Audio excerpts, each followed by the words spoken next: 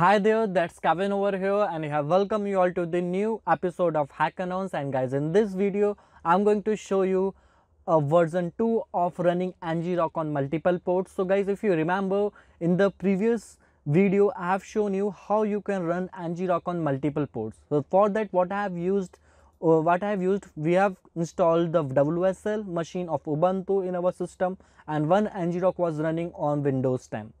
But that matters is bit hectic. And why it is hectic, guys? You need to install the WSL again and again. If you want to run another port, then you need to install another WSL either for Kali Linux or Linux Mint or any other version. So it is going to consume a lot of memory in your system, and as well it is bit hectic to configure it. But guys, this is a version 2 in which is more optimized, in which I am going to show you how you can run two ports on a single ngrok, and with a WSL you can run 4 ports in a single system. So over here on my screen you can see here is one server which is running on port 3000, this server is running on 4000, and this is on 5000, this is on 8000.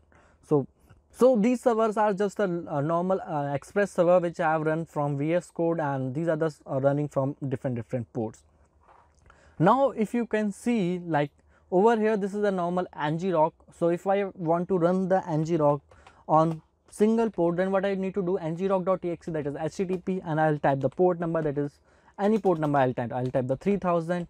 So it is going to serve my server 1 on port 3000, and everybody knows that this is not a big deal. Now let's see how we can run multiple ports. So first let's see on Windows. So you can see this is just a normal single executable ngrok file.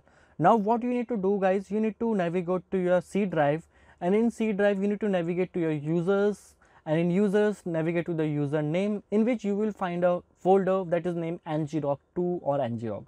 Click on that folder where you will find the ngrok.yml file. So you need to open this file, and in this file you will see this is the configured auth token which you configured by using the command for adding a auth token.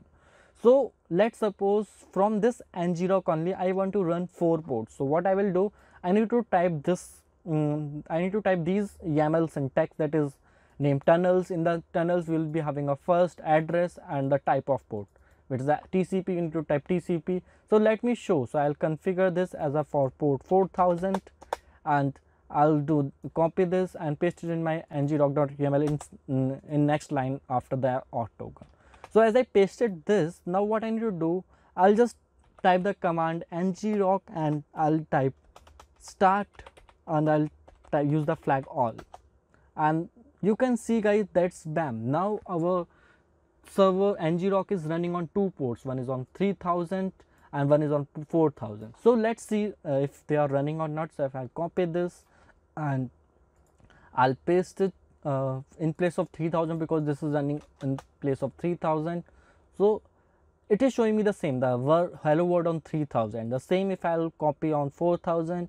So this is a for 4000. I'll copy, I'll paste it over there on place of 4000, and that's bam, guys, it is also running on 4000. So using this in a single machine you will be able to run 2 ports on one ngrok for free of cost. And guys, don't try to add more ports, because if you will be adding, then it is going to ask you for pricing. Now using this you can say like this is only you are able to run 2 ports. Now what you can do, you need to refer to my previous tutorial where I have shown to configure the WSL, and using WSL you can run on multiple ports. So for WSL also, let's see what you need to do. You need to navigate to the directory, this directory where this is your home. In home you need to go to the 2 ngrok2, the it's a hidden folder, the same in Windows. So now over here also you will find this ngrok.yml, and if you don't know how to navigate to this path, you need to type cd and then type tilde, and after that in tilde you need to type .ngrok2.